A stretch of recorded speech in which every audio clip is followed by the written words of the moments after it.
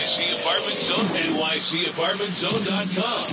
From New York City, this is the NYC Zone Teams Podcast, a show where we discuss everything about New York City real estate and much more.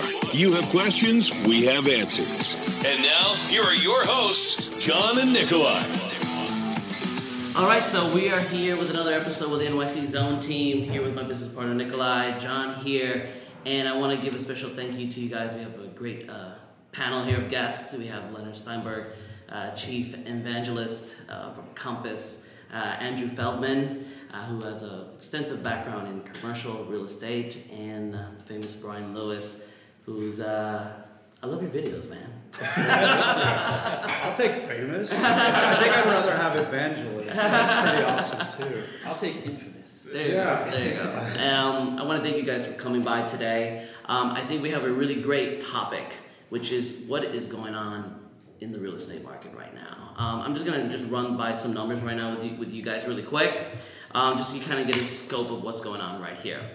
In Manhattan alone, we're showing that there's about 7,200 units of supply. That's actually including new development and resale. That's 23% higher than last year. We're showing an uptick on days on market on average, around 87 days, which is about 24% higher versus last year.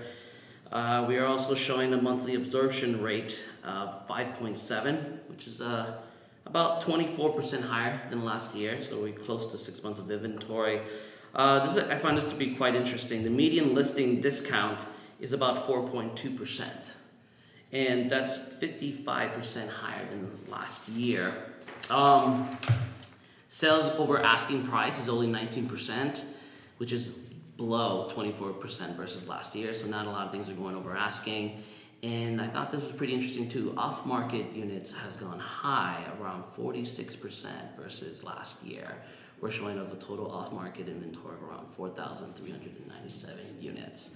That's the numbers. A lot of things that are going on, like such as in the New York Times, Manhattan buyer's market widens. The Business Insider, Manhattan home sales plunge as sellers refuse to get quote-unquote realistic about what buyers can afford. Bloomberg is saying Manhattan home sales tumble in a market clogged with listings. And CNBC was saying Manhattan real estate is now in a year-long correction. Wah, wah. And we're done. So much fun, guys. So, love it. I guess the real question is what in the world is going on? Well, I think what we're seeing is a realization of a shifting market many, many months after it started. So if you look at the data that's coming out, most of it is being broadcast now that's believable because it's being written by the press. Mm-hmm. And oftentimes that data is heavily delayed. We saw this shift happening many, many months ago. It has been reported in recent weeks, but we saw it happening a long, long time ago. I would say the shift started 18 to 24 months ago. And my feeling is, in a big way, it was the threat of rising interest rates combined with what I call luxflation, which is the extreme elevating of prices in the luxury markets that's unsustainable. Mm-hmm. Okay. And we're done again. You know, one of the things I love when the press starts writing about something, mm-hmm. because I don't have to talk as much. Right. And someone else's words are there. Because I have had a hoarse voice literally for about a year. And I know how to use my voice. But I literally carry this throat spray around right here. I wish this was television. Because I have to lubricate my voice. Because I'm always telling the same story. It's in a different way. And you always have to gauge your audience because we're in sales. And they have to like you. But you owe it to them to be honest. And I always say, what you're about to hear from me is coming from honest guy. I'm not selling you anything. I want you to hire me, but I only want you to hire me if you are going to be in touch with what the market is. Because the market does not need another overpriced listing. It just doesn't. Right. And I had been saying that at least a year ago. And then in June, July, personally in the markets that I work day in, day out, I noticed it really going. I felt like the skiers that were on that slope were really feeling some uneasy terrain. I won't call it an avalanche, but I felt it. So I say that my sellers right now have more perspective on what has been happening in the past 12 to 18 months. They have the best seat in the house to watch it. The press is writing about it. I've talked about it until I'm hoarse. And now their neighbor who tried to do what they want to do now was on that little avalanche this summer. And for me, in my markets, it was June, July. I felt a very strong 10% at least, and a broker I admire quite a bit said to me the other day, quit saying your 10% story. Say 20, it's more honest. But it's a fine line because you have to broker your sellers first, get them in reality, but not let them think you're Debbie Downer, wet blanket. Oh, there's that guy with the old dark story and the rough voice. No, you have to, the show, quote unquote, begins when you begin your marketing. But boy, they said, what can we do to make our place separate from the pack? Make it gorgeous, make it irresistible. Compass will take care of everything else. We're good at that. We'll market the heck out of it. But you, and only you, are in charge of that price. You're driving the car, and I'm your GPS. If I tell you to take a right, and you take a left, I'm still going to get you there. You're just going to hate me at the end of the process because they're going to forget that it was their idea. And they'll go to a party and they'll tell a story and they'll forget the part where they say, and it was my idea and Brian told me not to do it and he did. And then I'll leave this, I'm hogging this mic, I apologize. I love being wrong. I love it because when I'm wrong, we all make more money, including the seller and most importantly the seller. Sure. But we are boots on the ground in many neighborhoods, in many boroughs, at many price points, treating them all like uber luxury. So we know a few things. So I say I've been feeling it 12 to 18 months, and it's a relief that they're writing about it now. Right. Yeah, I think it's something that have been seeing on our end too, about 2 years ago when we were telling people about it. The way the conversation has changed completely. Before we were having discussion, this can be sold within first 30 or 60 days. Mm-hmm. Right now, the narrative is completely different. We're talking about longer days in market. And I believe you send out an email where we cannot make promises to people. And I think it's important to tell the sellers that it might change a couple of months from now. The pricing might have to be adjusted. Mm-hmm. Andrew, what are you telling your sellers? You know, I have a saying that's become my saying. I don't want to be right, I want to be rich. And the problem is that when I'm telling people the reality of the situations, this is the reality of it. And I'm proven to be right, it costs everybody money. Myself and my clients. And I think that a lot of these stories are exaggerated as a result of just not facing the reality. We wouldn't be talking about such drastic price drop figures if people were pricing in accordance to what us as the boots on the ground, the soldiers, so to speak, the front line, are reporting back as the data. Right. I mean, there's a level of disconnect, and one of the reasons why I joined Compass, and I second that we are going to take care of everything, soup to nuts, and it's up to the client to decide the pricing. But the reason why I joined Compass is because of just the understanding that there's a disconnect between clients and brokers, and we are not trusted. Our information is not as held in high regard as like a doctor's advice or an attorney's advice. And that's systemically an issue in our industry.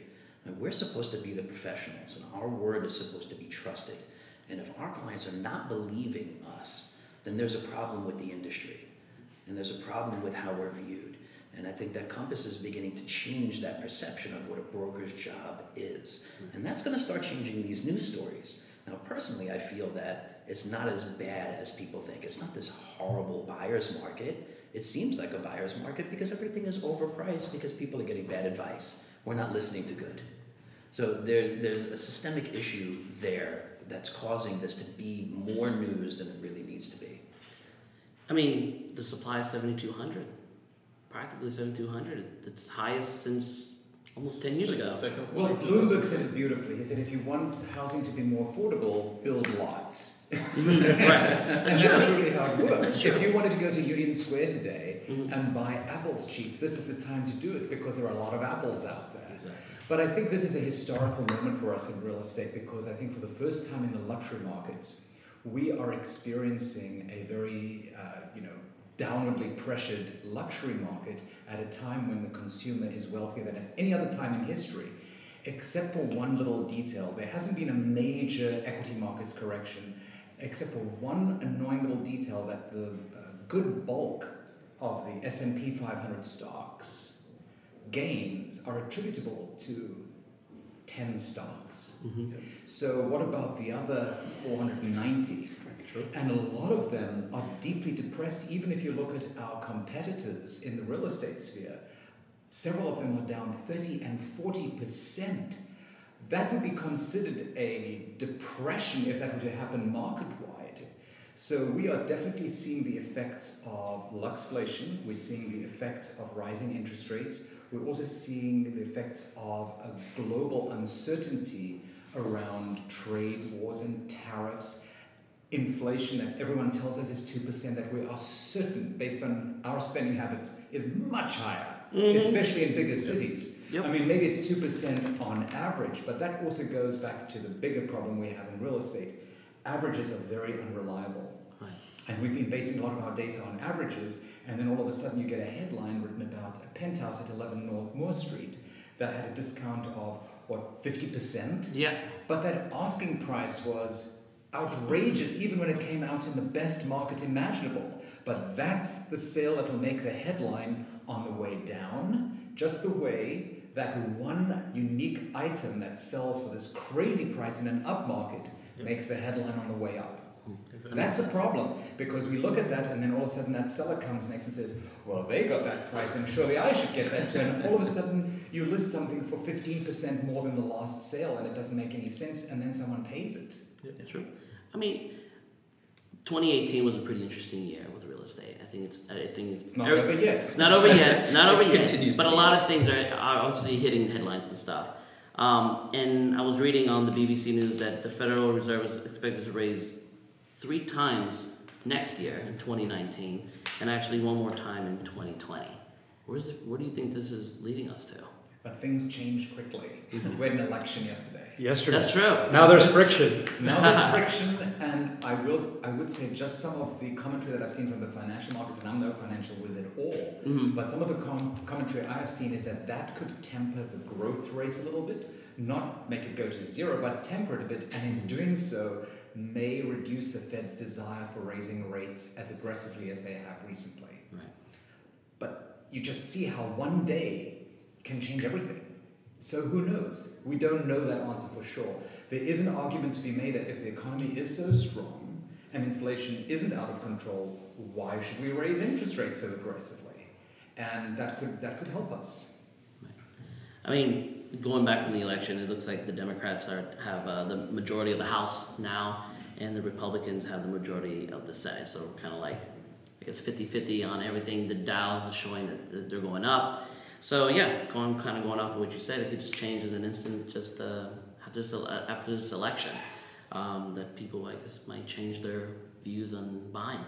I mean, are you telling your buyers anything? Well, I am. I tell my buyers who are interest rate sensitive that you're still uniquely low. I mean, the market, the rates have gone up, but you still have very historically low rates. Mm-hmm. And before yesterday's election, people were saying they're just going to go up. So it's a unique moment, and the buyers that were sitting on the sidelines watching prices come down love that feeling. Yep. But if they wait too long and the interest rate were to go up, where's that savings? So you buy because of your life's need. And the people that I deal with a lot aren't necessarily always third and fourth home people. Mm-hmm. They're often first home, second home if they're lucky, third home if they're really lucky. So I'm dealing with the real New Yorkers who are really here. They're buying and selling because of births and graduations and marriages, and they're selling because of births and graduations. These are the reasons people do it. And on the other side of that, divorces and death, the normal stuff. The uber lux market, I have had a finger in it. I had a great closing this year for $42 million. Right. But even that was because of good old-fashioned, roll up your sleeves, price it right, market it smartly. It wasn't luck.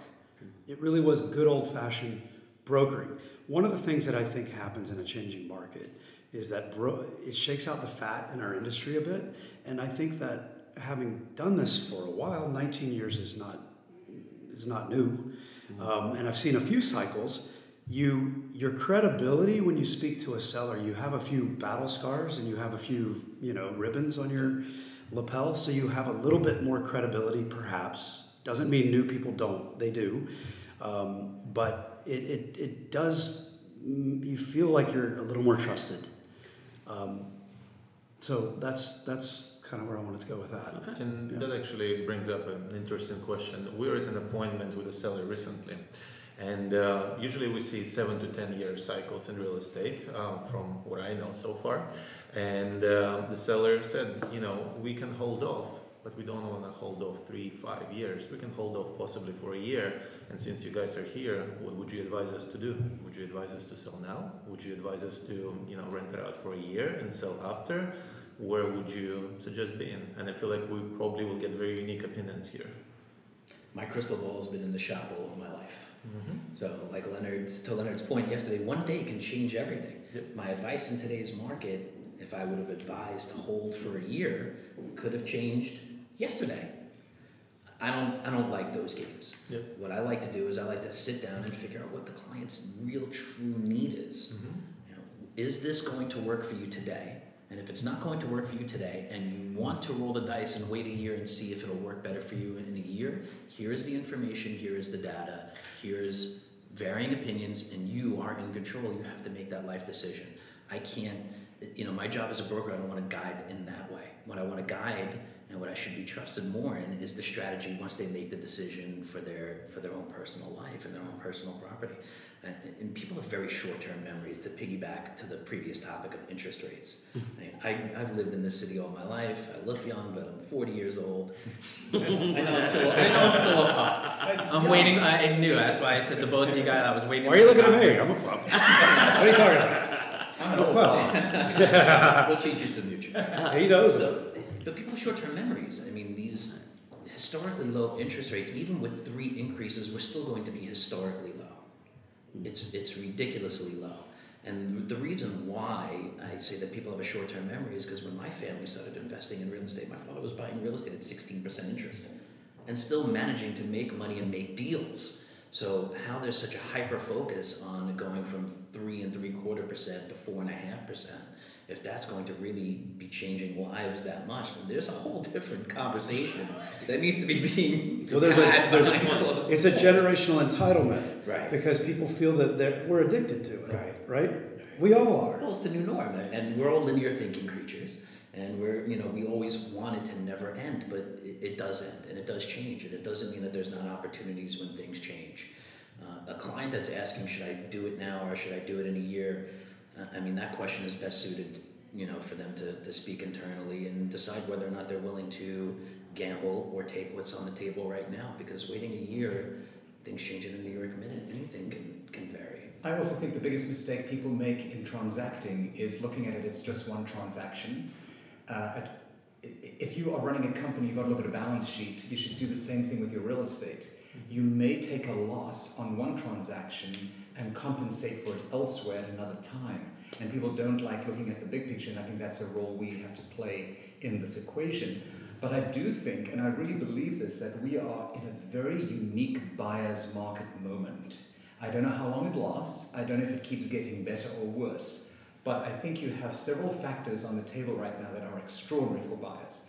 Number one, if you want to upgrade an apartment today, if you need more space, and you're selling $1 million apartment and there's a 20% discount, you've lost $200,000, but your $4 million apartment will save you $800,000. That's a great balance sheet. Number two, you have choice. Number three, you have time. You don't have a gun at your head to make decisions, so you can actually do it calmly, selectively, cautiously, and wisely. Then you do have interest rates that are still historically low, but more importantly than all of that, people will say, well, I'm going to wait for this great recession to come when I will be able to buy a bargain. Firstly, the best properties owned by wealthier people are removed from the market in a recession, number one. Number two, there are hundreds of millions, if not billions of dollars on standby right now created by small, medium, and large funds to buy up distressed real estate. You'll be competing against them. Number 3, interest rates are still historically low, but more importantly, financing is available, readily available, and even though interest rates are creeping up, you can actually negotiate with banks now because they're desperate to make loans because there aren't as many loans being made. True. So you put those factors together and you have reduced asking prices and you have the capacity to negotiate, and I would call that the ultimate buyer's market. Yep. I agree. And we're actually showing lots of activity for condos and co-ops in different areas of what's going on here. What's selling the most right now, what's currently in contract for October's activity, we're showing that for, let me see here, the hottest neighborhood is actually all Midtown. For condos, they're up 31%. Cheapy. Yeah, all Midtown. Next to that one is the Upper West Side. 60%. Long resident. Yay! We had 2 bidding wars in the past 2 weeks. There you go. But we would not have achieved it if we had let the seller price where they wanted to price. And we're not always right, but it was a nice feeling. Yeah. And it's a good story to tell because it's not all doom and gloom. There's a way to take advantage of this buyer's market, to Leonard's point. Price it right. Price it right. Especially if it's a crowd pleaser.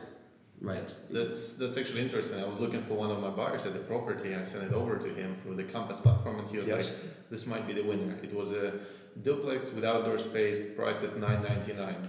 So I called the broker.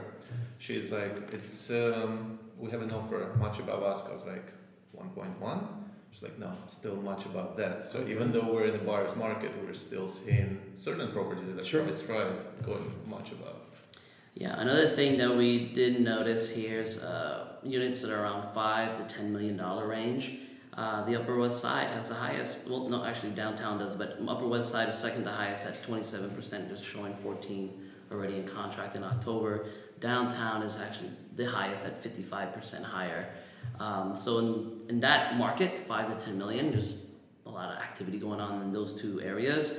And 10 million and above, we're showing Midtown, 50% higher versus last year. Well, I have seen some transactions happen recently where what excites me most for the buyer is, firstly for the seller, a lot of these people did pay a lot less than the selling prices to begin with. So a lot of them are making a rather extraordinary profits still. Maybe not as much as they would have 2 years ago, but pretty extraordinary profits. But what excites me most is that I think we've reached an equilibrium point where the replacement cost is higher than some of the sale prices. And in that you can see intrinsic value. Now you throw in tariffs on steel and lumber, you see rising wages and higher inflation, and you can be certain the cycle for building right now is probably coming to a close because people just don't want to spend, banks aren't going to want to finance these projects. For that cycle to get restarted can take years. In that moment, with all these escalated building costs, lies a tremendous upside potential. Because I just finished building a house, and I know that if I were to build the house today, it would cost me probably around 12 to 15% more. They keep telling me inflation's 2%. It's 15% if you're building. True. In that lies incredible opportunity for buyers. And we see it, and we try to tell this to buyers, but I think the biggest frustration is with sellers, and of course, like kind of what you said, Brian, you got to price it right. But sometimes when you feel like when you do the comps nowadays, where's the price? You kind of have to comps are out of the window. Right. Well, that's it, and I love the bandwagon that you're on. I love it. It's a broker's market. It's not a buyer's market. It's a broker's market. That's what I say. But my interpretation of what you say so elegantly is we have to share. We have to share this information because this market is an immediate market. And when you're reading in the papers about something, my pitch today that I came to right before the presentation I made, she said, "But my neighbor just closed in August." I said, I care more about when they've contracted. When did the transaction, meeting of the minds, ink to paper, happen before the summer slide? They would fail to achieve that today. Value in the market.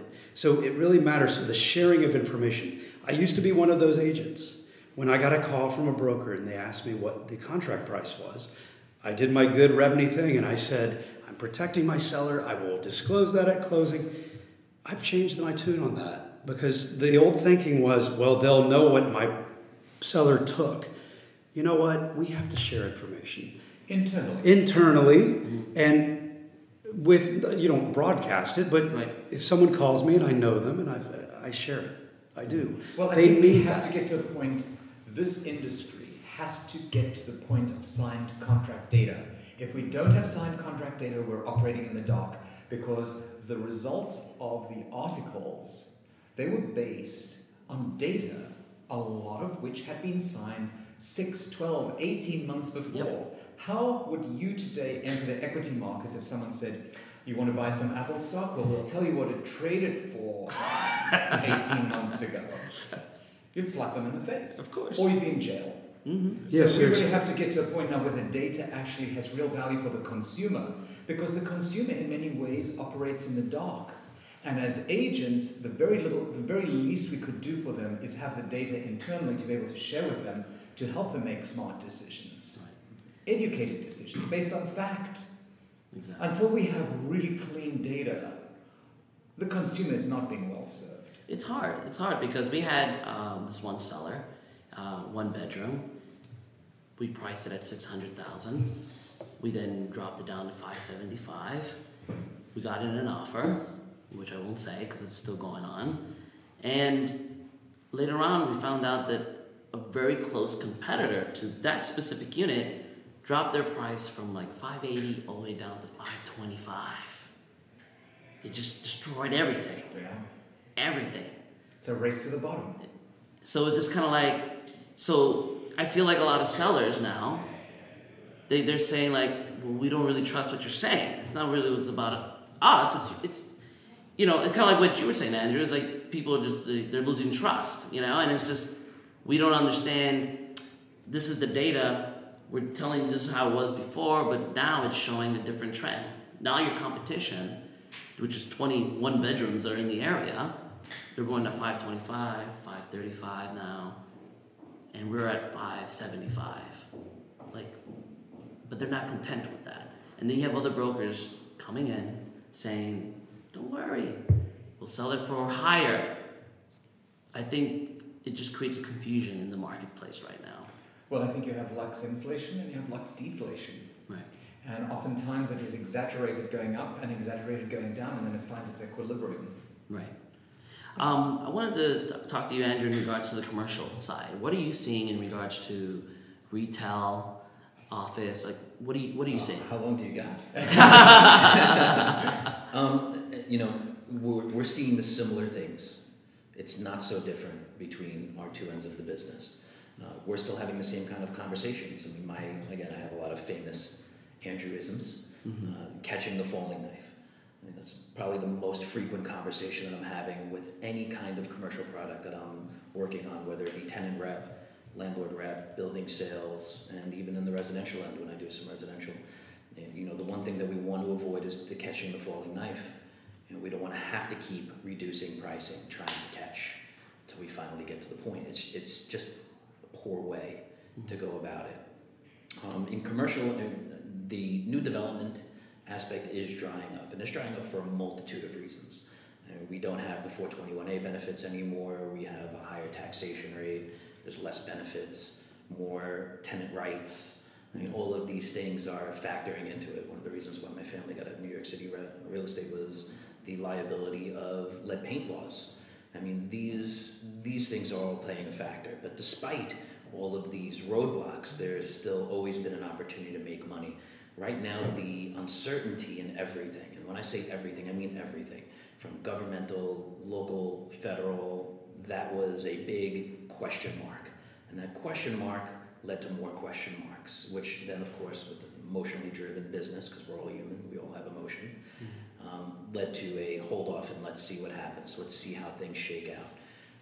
Retail is dismal right now. You cannot walk down a block in Manhattan and see a vacant retail. Can't. It's impossible. And we have a catching a falling knife with a lot of the landlords. The majority of the reason that we have so much vacancy in retail is because it's not as business friendly in New York City anymore. It's very difficult to convince someone to invest an obscene amount of money into a retail space when there's a vacancy across the street, right next door, up the block, down that side street. It's very difficult. The big expense of a retail store is not even the rent, it's the renovation. Landlords don't pick up any of this. They give you free rent, which is great because you don't want to be paying rent while you're renovating your store, but that doesn't really cover the cost. A restaurant in New York City right now, a 5,000 square foot restaurant, a high-end restaurant will cost you anywhere between $3 to $5 million to build it out and open the doors. Wow. Build it out and open the doors. Where do you think it's headed? I know you don't have a crystal ball. You made that Still in evident. the shop. No, I realize that. But you have a perspective with your family, and I say the same thing when people ask me where's it headed. But with Amazon, with the world as it is now, all the developers still build their commercial facing the avenues because they want that retail. But what I love, Yes. to speak about Amazon, look how Amazon makes an announcement and all of a sudden you say, Long Island City. 25,000 people, Right. What's going to happen? Yeah. 25,000 people working here, living, what's happening? And then you look at Amazon, which is supposedly the death knell of retail, opening up retail stores. Right. So things change like That's that. right. It just redefines. But the key to me is with retail, commercial, residential, you have to evolve and you have to innovate. I think there was a time until recently where you could sell a $15, $20 million apartment easily in a building with no amenities. All of a sudden now, that consumer expects a wave of services that you cannot compete with. So I hate to call it fashion, but I think there are fashions that come along, and the evolution is maybe the better word for it, but you are seeing evolution happening at retail, evolution happening digitally, evolution happening in residential, everywhere. Look at commercial. We as a company at Compass have a huge problem in that we wish we could have much larger floor plates, single floor plates. So what are they doing? They're building in Hudson Yards massive single floor plates, and they're all getting rented up. So there you have the answer. The evolutionary real estate solutions get the audience. It's very true. I mean, I love the topic of retail is dead. It's my favorite topic. It really is. That's how you make a living. Like, I get so excited, my eyes light up. They get double the size because retail isn't dead. Get a haircut on Amazon. Yeah. I tried. Look at the result. It looks fantastic. It was a falling knife. Did the drone come in Yeah, with it the did. floating- It did. I mean, maybe one day that'll happen. But the fact is it's just changed. And the reason why that this is a topic is because human beings as a whole have a very difficult time with change. We get very stuck in our bubble and very stuck in the way that things are done. And as soon as things change even a little bit, it's doomsday. But it's not going out of business. The reason why we have so much vacancy has really nothing to do with an Amazon. Amazon isn't new. Neither is eBay. Neither is online shopping. I grew up with AOL. I remember You've when got mail. You've got mail. I still got mail. Before AOL. I did too. I mean, did I say that? I mean, I grew up with AOL. This was the birth of internet, right? And the online exposure. And I was a young guy then, sort of. And it's evolved, but it's not. This is not a new occurrence. This is not a new technology that all of a sudden is changing the scape. The only thing that's changing is what the needs of the consumer are. And in this case, when we're talking about retail and office and commercial real estate, the consumer is the business owner. And the problem is that we have landlords that are stuck in their bubble. They're not willing to go outside of what they've been doing for the last 20 years that works for them, and accepting the fact that this is no longer going to work. And maybe it's temporary, maybe it's the next 5 years, maybe it's the next 2 years, maybe this is the new landscape. But either way, you need to just accept the fact that this is what it is. Lots of inherited landowners as well as a problem, because they're just used to a model from the past and they're not adapting to the future. If you if you look at technology, which in many ways people blame for having destroyed retail, And then you look at those that have embraced technology within retail. I mean, you go to bonobos. Is that how you say it? Bonobos? I think so. Bonobos. Yes. And I love that model where you go in, you try and you jack, you pick that, and you go like, bye-bye, and it gets shipped to you. That's the best of both worlds. So just like I think where Compass combines high tech and high touch, I think retail that does the same is going to have a huge future. I think, look what Restoration Hardware is doing. Yes. That was actually my point. I actually got a huge magazine in my mailbox recently, and it opens up with a letter from the CEO of the company saying that it's not dead, it's just evolving. Look at our spaces. Our spaces are completely different. You don't just walk in and see a sofa there. You can feel it, you can touch it. It's completely different. There's an experience now. And it makes a competition, which brings a better product for the end consumer. And I feel like it's happening the same thing in real estate. People that providing the best marketing, the best tools, the best sources, the best information are the ones that are going to be staying alive. And That's why I came to Compass. Really, move quickly, learn from reality. Yeah. I think I got that right. Those are two of those. And one of my favorite quotes, and I'll bastardize it, sorry. Wayne Gretzky said he wasn't a great hockey player. And he said, but his trick, his skill was he went where the puck was going while everybody else went to where the puck was. So I try to tell that to my sellers, my buyers, my life. Where's it moving? Where are we moving it? And I think Compass is moving it. We're moving the needle. We're not letting it move us. But we adapt, we change. I love the floor plate story in Hudson Yards because that is pretty interesting. Yeah. They're thriving. makes sense. They're thriving because they know what people want. They know where the hockey puck, I'll kill that analogy, is going. But quality of life as well. Let's look at Restoration Hardware again. In the bad old days, buying furniture was disgusting. Yes. Number one, delivery sucked. Choice was awful. You couldn't experience it. You didn't have a wide variety of choice. All of a sudden, you go to the Restoration Hardware store in Beverly Hills or Greenwich, or you go in the meatpacking district now. You have a wonderful lunch. You go downstairs. You sit in the sofa, and they bring you fabric, and you have a glass of, a cup of cappuccino. Yeah. And all of a sudden it's become an experience and an enjoyable moment. In the past, retail had become a accountant's monster where they're like, let's get rid of this person, let's get rid of that person, dollars per square foot, dollars per square foot, dollars per square foot. And then all of a sudden people walked in and they said, I'm being treated like an idiot here. I'm getting nothing out of this retail experience. Now they go elsewhere. But you do go, I have a client and she always says, I go for quality. So we were coming from a showing up on 96th Street. Well, not quite. She wouldn't live there.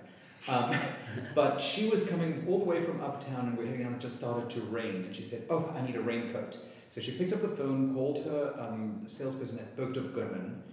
And she hung up the phone and was like, oh my God, you're buying a raincoat on a whim at Bergdorf Goodman. I said, isn't that a bit extravagant? We could have stopped over at H&M or some other place and gotten you a raincoat for like $100. And she said, Leonard, number one, this lady knows exactly what raincoat is going to work on me. The color, the fit, the size, everything. She will be standing on the corner of 57th and 58th Street with a box and hand me my raincoat. It'll be perfection. It'll cost $2,000, $1,900 more than any other one. But in the time I'm going to save by not going into a store, trying to find what works for me, that time saved alone, the aggravation and annoyance I'll never be able to get back in my lifetime. And chances are, with the kind of work I do, I'll make more money in that time than I would have had I spent it at Bergdorf's. And that raincoat will last me 10 years. Right. That is a story that every retailer, every real estate agent, and everyone in commerce should pay close attention to. Because there are people, and especially the people we deal with, who are wealthier. For the most part, even if they're buying a $300,000 property, they're wealthy in the big scheme of things. Yes. Right. We have to take care of them in that manner. And if we listen to that, and we understand just how valuable their time is, and we adapt to the changing world, we'll be fine. But if we want to repeat the mistakes of the past, or just repeat that which worked in the past, we have a problem.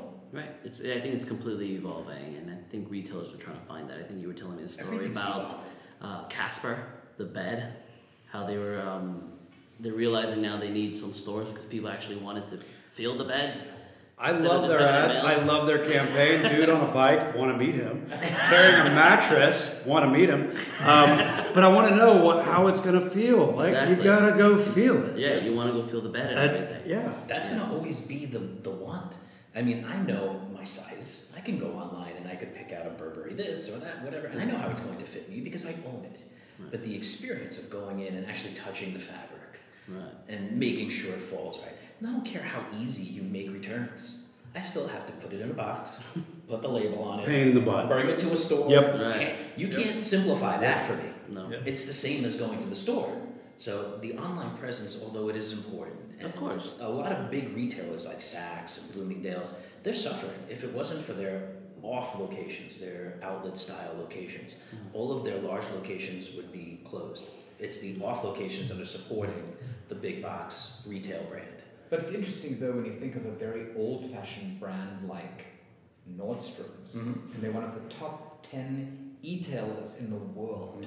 It's amazing. There you see an old brand adapting to new times, and more than likely they'll thrive. They're listening. Yeah. And it's the same thing is happening in commercial. I mean, we have a vacancy rate in office, for instance, about 9%. Historically a little on the higher side, but not astronomical. And everybody thinks that you're going to get this fantastic, amazing deal. The majority of the issue within the office world is the 4 and 5 star, the top tier.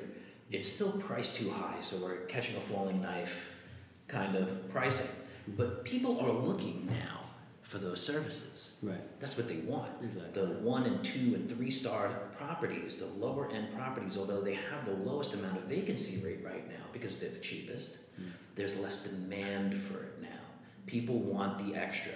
And these older buildings that aren't going to start upgrading and changing and conforming to what is the need now, they're going to get lost. They're going to get left in the dust. Right. And the same thing is happening with retail, and the same thing is even translating into sales, in the building sales. Residential, multifamily properties are on fire. We're already past the sales volume of last year. Wow. Already. And the year's not even over yet.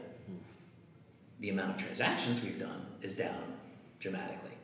But the dollar value High. is up overall. Office and retail is down, but multifamily is up astronomically. Inflation. And I'm curious because in commercial and also in residential, I mean, we're seeing some pretty interesting contingencies on people putting offers. Are you guys seeing contingencies? Crazy contingencies. Okay. That's one of the things, and another one I feel like we've been discussing that there is so much opportunity on the buy and tenant side, and even though people are still dragging their feet, so what type of contingencies, and do you see people still dragging their feet on What's the the tenant wildest side one you on guys the have buy? seen? I don't know if it might have been so wild, but I had a buyer on a property. Are we allowed to say addresses on this? Maybe not. Maybe not. I knew that the place he wanted was going to be in this building. It was a pre-war conversion. It was on the Upper East Side. It needed to be near a school. I'll say that much. They wanted a 4 or 5 bedroom. I knew the floor plates.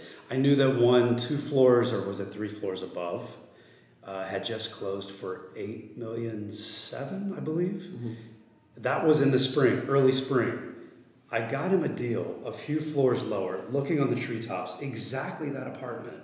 I got him a contract closing price at 8.1%. I got a 4% buyer commission. I had all the closing costs paid. I had him reconfigure walls. When I say him, the seller, putting in pocket doors where there were none. That's a removal of a wall and a rebuild because they're thicker. So they think I got them a great deal, and I think I got them a great deal. I was very proud of that. And we weren't cantankerous, we weren't entitled. We just asked because we knew there were more of them out there than there were of us. And we knew the metrics on what they had gotten, but we also knew that things had been changing. So there's unique opportunities for buyers. And I think my buyers were very thrilled with that. But this is fascinating to me, this commercial thing, because you were talking about how this is such a perfect storm for good value for buyers. But it's also, whenever there's a changing market, it's a great opportunity to look internally at our own businesses and our own company's business to see where we can become and adjust the way Nordstrom has, the way Bergdorf provided for your buyer, et cetera. So I'm just speaking out loud because it's a wake-up call for me. Sure. It's a moment to go, there's opportunity here to redefine who you are and what you are, and to get better at what you do best, and to move your own needle forward. And I feel like from what we're seeing with retail, certain stores closing, and we're seeing the similar thing with real estate agents. We heard from a person from Repni, we can't disclose the name, but I think soon it's going to be public information that about 15% of agents, 10 to 15, have been leaving every year the industry for past 2 years. So the number of licensed agents is decreasing. Yay. Well, I think that always happens in a down market, but I do believe what's happening is there are new standards being set in the consumer's mind. Do you remember, well, you don't remember this, but I remember a long, long time ago, electric windows in a car were a luxury. You remember then when a GPS came into car, that was a luxury. Now if you tell someone, I have a car with GPS and electric windows, they look at you like, so? You drive a Corolla? So this is a democratization of luxuries that is happening also in the hospitality industry. All of a sudden you can get a $300 a night hotel room that's actually very nice. You can get great service in that hotel. And we as a service industry, because we are a service industry in brokerage, just as we are a service industry in how we provide retail and commercial space and residential space to people, that is a service in that we're providing. We have to look probably to the hospitality industry to see what they're doing, because they are doing it really, really well. Well, yeah, I think they're pros. They have like 100%. And it's about, it goes back to the human essence of business, that we are not doing business with machines, we're doing business with people. I think that's where Compass understands where we're going. You know, everyone has this fear that Amazon or some other big tech company is gonna take out the real estate agent from the equation. And kind of like how enhances experience, doesn't make it and kind of like how Robert said was, it's still going to be a person-to-person transaction, you know, and it's very personal. It's very personal and very emotional. And even commercial is personal in many ways. Oh, yeah. The whole business is really personal. Yeah. I mean, to think for a moment that we actually sell real estate is the biggest misinterpretation of what we do for a living, I believe. Because I could walk anybody into a $5 million apartment and there's nothing I can say to convince them to buy it if they don't like it. How am I selling real estate? It's matchmaking. It's a match, exactly. Yeah. I can talk you into a pair of pants. I can talk you into a car, bonobos, or even a Bergdorf Goodman jacket. But I can't talk you into, in essence, one of the largest purchases of your life, whether it be commercial or residential, irrelevant to the fact. It's a lot of money. What I sell is me. I sell me, I sell my service, I sell my expertise, I sell knowledge and guidance and hopefully trust. That's what I sell. And our service is what is, I guess, in my opinion, in the way that the market is going right now, a lot of brokers have forgotten exactly what it is that we do. And that we need to go back to, with new technology, the old ways of a real estate broker. It was a very personal experience not that long ago.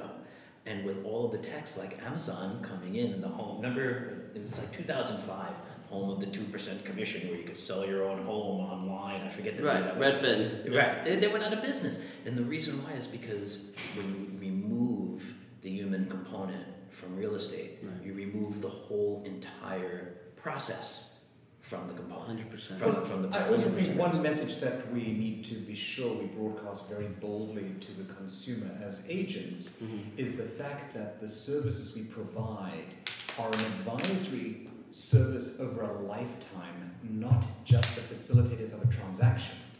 We get paid at the time of transacting, but that actually might be very cheap when viewed over the context of 20, 30, 40 years of service. Because you might only transact 2 or 3 times, maybe even once or twice. And if you're only paying at the time of transacting, our fees, which are high, are actually quite cheap. It's true. It's true. I think, again, it's a very emotional process with the buyer or with the seller. And I think it's really knowing how and other people, attorneys, brokers, everyone, fellow brokers, getting everyone together, having everyone on the same page. It's a process, and it's kind of like sometimes we talk about like, man, it's interesting how some people think they could do this on their own if they have no idea. They don't do this every day like we do. I think I can do it on my own. In fact, let me give you an example. I bought a piece of property upstate in Westchester, and I said, you know what? I'm an agent. I've been doing this for 20-something years. I can do this on my own. And I started doing it on my own, and then I thought, this is crazy. I just was crazy. And I have a friend who's an agent, and she was telling me, you need me to help you? I said, yes, okay, help me. What she showed me and taught me in 3 weeks was more than I had learned in 8 months. Right. On the low. And you saved your time too. That's right. You know, the last luxury. I love that. Yeah. There's a guy named Bill Fisher who ran a travel agency for years. I know his daughter. When the internet became the internet and everybody started doing all of their deals online alone, like a FSBO for travel, he removed his contact information from any printed source and he became a travel club. To get his phone number and his access and his email, you pay $100,000 just for the privilege. For that, you don't get free trips, but you get the most high-touch service you can imagine in the travel industry. He serves on boards, the Four Seasons, etc. He travels the world, but his clients, if it's not snowing on Christmas Eve in Aspen, he will make sure that on Christmas Eve you are moved to Switzerland where it is snowing. And I'm being facetious, but that's the level of service, and you can't get that online alone. You can't get the man to run out of Bergdorf and hand you a raincoat in a bag online. Yep. These are relationships, and I bet he's done that for her many times because there's trust and it's relationships. It's true. It's the people. Yeah. We're in a people business. But tech can be very helpful if tech has accuracy. We as agents of learning have an extraordinary role in playing as editors, where we have the capacity to edit out that which is pertinent and that which is useless. Oh, yeah. The consumer right now, on all levels, is overwhelmed with way too much inaccurate information. It's a tremendous disservice to them. It's actually a favor to us that there's all this bad information out there. Very true. I think we kind of covered everything in regards to the real estate market. And do you guys have an idea where you think 2019 will lead us right now? I personally see 2019 as being pretty solid because ultimately real estate is very much reliant on economies. Right. And it appears to me that the economy will be pretty solid through 2019. The big one, of course, will be trade wars. If those get deeper, that could impact pricing and could stifle things. If there are trade agreements made, which I suspect there will be, dealing with the known is always better than assuming the unknown, because no one ever assumes the unknown is going to be good. They always assume the worst. Just the way when you look out of a window and you see an empty lot, it's better to see a raw construction site to know what's coming. So losing a view is one thing, but if you never thought you had the view in the first place, it doesn't matter. I think having some more clarity, being past the election, this midterm, I think helps tremendously. I think having maybe a bit of a tempering on extreme growth could actually be beneficial. But let's face it, our unemployment is extraordinarily low, and we have a very solid economy, and pricing has been adjusted, and interest rates are still historically low. I always focus on what we do know. We know this long checklist of criteria that I think fuel for a healthy market. And any advice for agents that are experiencing this shift? Trust the truth. Trust what's out there. Get good data from good sources. And I'll say it again, it's a broker's market. We need each other more than ever. We need honesty. We need good information, not fake news. We need to provide that service, and we need to rise above it. Our behavior has to be better throughout the industry. We have to always acknowledge when we see really good behavior, because I feel like we're evolving, the industry is evolving, and I'm excited to be part of that on the front lines every day. And we should self-regulate as an industry. We should self-regulate our behavior to be the best it can be. We don't need some outside force or government entity coming into saying, do this, do that. We're grown-ups, we're professionals, and we should hold ourselves up to a much higher standard. And if we do that, the consumer benefits. If the consumer benefits, we have a future. That's right. Well, Leonard, Andrew, Brian, thank you so much for passing by. This was great. I really love this. And we have so many years of experience here. Yeah, so many years of experience, and we hope that everyone who's listening has learned something. And again, thanks so much, guys. Thank you. NYC Apartment Zone, NYCApartmentZone.com.